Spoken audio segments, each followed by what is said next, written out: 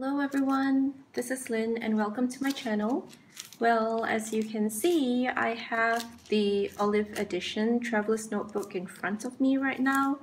And this is not really an unboxing video, but because I've already unboxed it and taken some pictures, but I just basically wanted to show you guys what my Olive Edition looks like and how I came about it. I did not intend on getting the Olive Edition at first because I was quite happy with my camel so far. But I just happened to go into Siziply, which is a stationery store here in Malaysia, that particular day, and I asked the owner if he happened to have, the Olive Edition still available, and he said yes.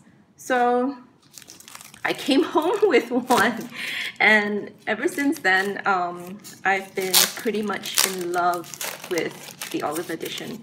So let me just show you what it's about. So it comes in, that plastic sleeve, nothing to shout about, and this is the typical, I guess, traveler's notebook packaging, except that this piece of paper is in, the olive green to go with the rest of the traveler's notebook. And I think this string is a bit olivey as well.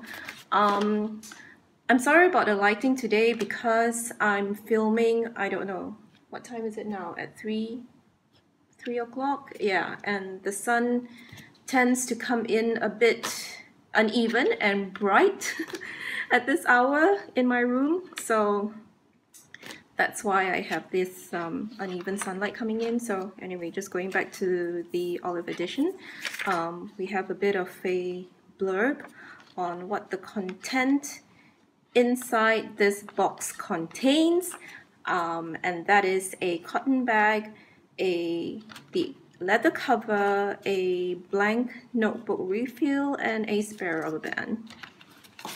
So here it is. All right, so that's the spare, I guess.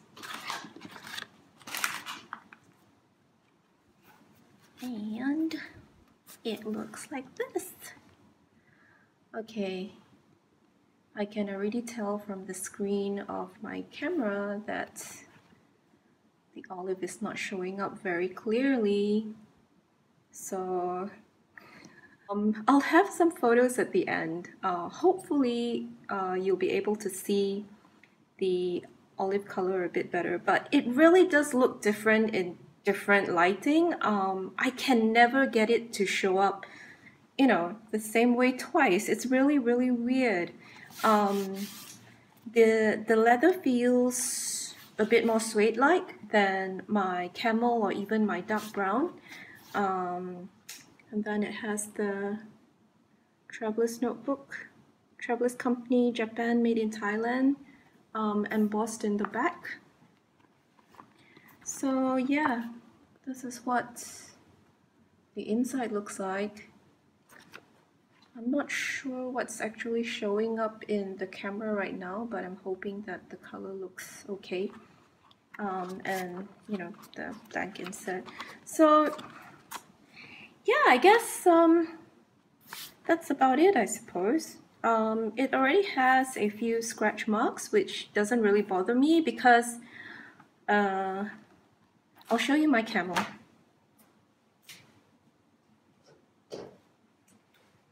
Okay, so this is my camel. You can see that it's really quite scuffed up already.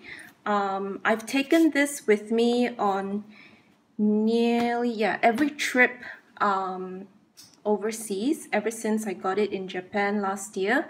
I think I got it when the camel was first released as part of the permanent collection from Japan last year. So you can see it's got dents, it's got scuff marks all over it, it even has stains, but I don't mind it so much because I think it gives it a lot of character. It even has paint splatters all over, so oh well. So yeah, I'm really looking forward to using the Olive TN, and seeing what kind of how the leather ages. I'll probably, I'm not sure if I'll do a follow-up, but probably I'll be posting more pictures on my Instagram anyway. So yeah, and as for the setup, I don't think it's going to be that much different from my current setup. I'm basically just going to transfer all the crap I have in here into my Olive notebook.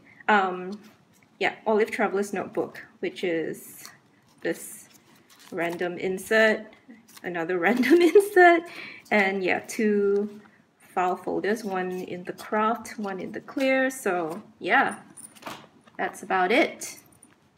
Anyway, I hope you enjoyed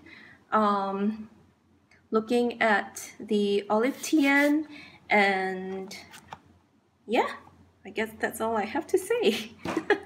Anyway, thank you so much for watching, and I'll see you again in my next video. I promise it'll be a better one. Thank you so much, and until the next time, take care and bye-bye.